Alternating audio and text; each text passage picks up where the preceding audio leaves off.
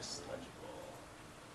Yeah, when the screen shrunk, so it's kind of, it's like that, so I really can't see. It's a little truncated, but it's a mail client that has no. Well, it's plugged into Gmail. I use Gmail because the spam filtering is the best I've ever experienced, and they let you do stuff like this. Plug in your command line based mail client via IMAP.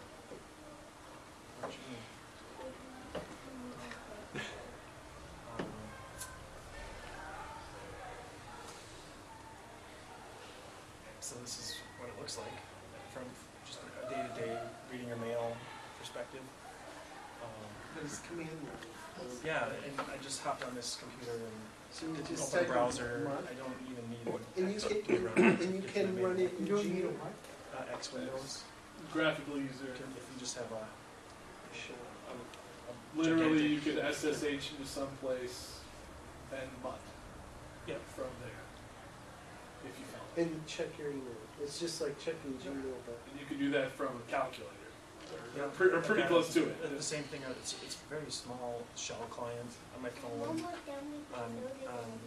can access it anywhere. It's ubiquitous. Even on machines that are decades old, it would still work because the terminal is ubiquitous as well. You can set up multiple mailboxes. Oops, I've got a second client right here. Hold on a second. Now, if you are using that where you do have the graphics capability, can you bring up like attachments and stuff, or? Yes. Okay. Well, Because that does come up, unfortunately. right. When that does happen, depending on what it's the nature of the attachment, if it's something that shell related, you can save it down in SCP or Okay. do whatever, that way. But if it's something I actually need to eyeball, then I jump over to Gmail and look at it. Okay. Okay, I was just kind of curious if they had a way to get it so that you could just say, oh, this is a PDF, so we'll just open up a window. I mean, if you happen to be in that kind of environment, of course. It gives you a 16-bit version with that. Because Gmail lets you do IMAP against their service, you can set up Thunderbird or anything really that you want to use. I just spend most of my time here, so. Yeah. I just remember when I used Pine or something like that. You could still open up attachments. It's just that. well, I haven't used Pine in years. Yeah. Pine. Like old days. Pine is still around, isn't it? Oh, open source never dies, man. It just gets less and less maintained. Athena or NTD. You have 11 stickers. It's still there. So all the folders that you set up on the Gmail side are folders on the client side. Is it easy to set up?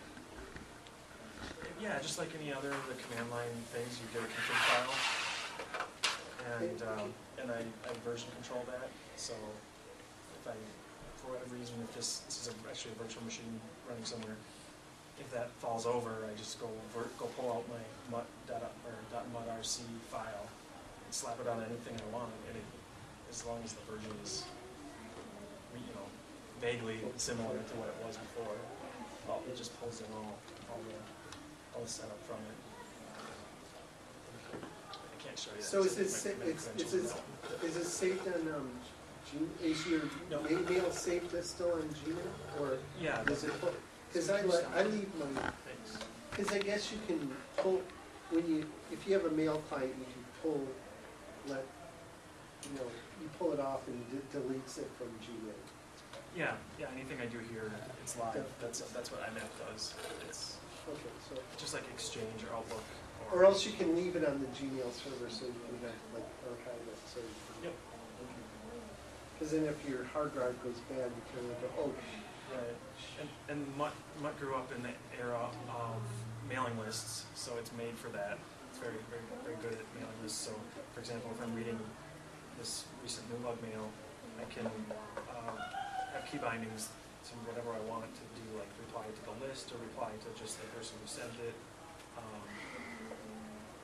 And I also rely on Google's own filtering, but and you can tell it what editor you like to use. If you're an Emacs person, a Vim person, Nano, whatever you like to use as an editor, you just say, hey, I want to use this, and it'll open it up in that.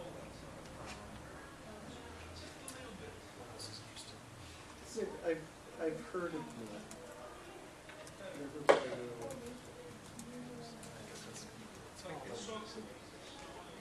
fun stuff, I guess.